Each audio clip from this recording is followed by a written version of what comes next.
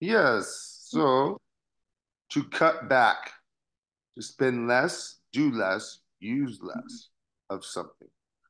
Yeah, I drink a lot of coffee. I mean, you probably should cut back. It's turning my teeth yellow. No. Um, I need to cut back on my sugar. I'm going to get diabetes. No, huh? Good. Yeah, need to cut back. Darling, you need to cut back on spending money. You spend way too much money. Let's cut back.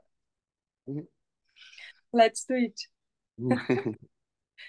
So, Good yeah, advice. cut back. Yeah, cut back on eating so much, period. Eating too much. I eat too much. I need to cut back. So, yeah, go ahead, Saul. You got this. Yes. Yeah, that is the number 6, to cut back. Good, Daddy. Your examples. This is when you spend less, you do less, or you use less of something.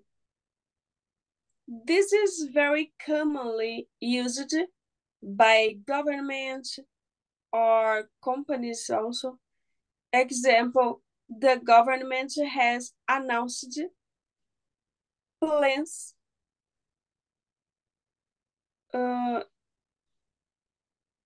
To cut back. to cut back on defense spending by 10%. Now notice I said on. If you specify this something defense spending, you need to use the preposition on. Cut back on. Cut back on defense spending. I could also just say, example, the government announced plans to cut back. Yes. In that sense, it is just reduce spending, spending less, and then you you have to clarify, well, cut back on what? Now, we frequently use this as advice to someone. Let's say you told me, Sabrina, I drink 10 sodas a day. I would say, whoa, you should cut back. You should uh, consume less.